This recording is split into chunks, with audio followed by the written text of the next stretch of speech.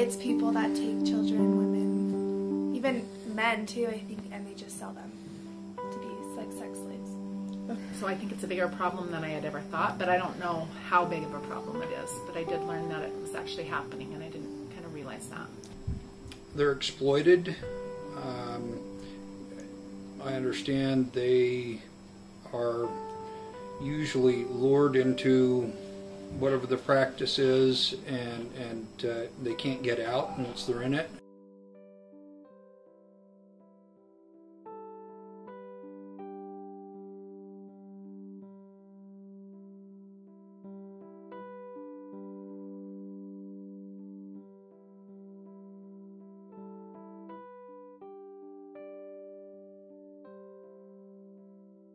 I know that it happens in America. I don't know how much, but I know that it does just because of what I've seen and heard about it, and I'm sure that it happens other places in the world too. Bad things happen everywhere. It happens, here in Utah, happens in our cities. Salt Lake is no different from any other country. It happens in almost every single country, I would assume.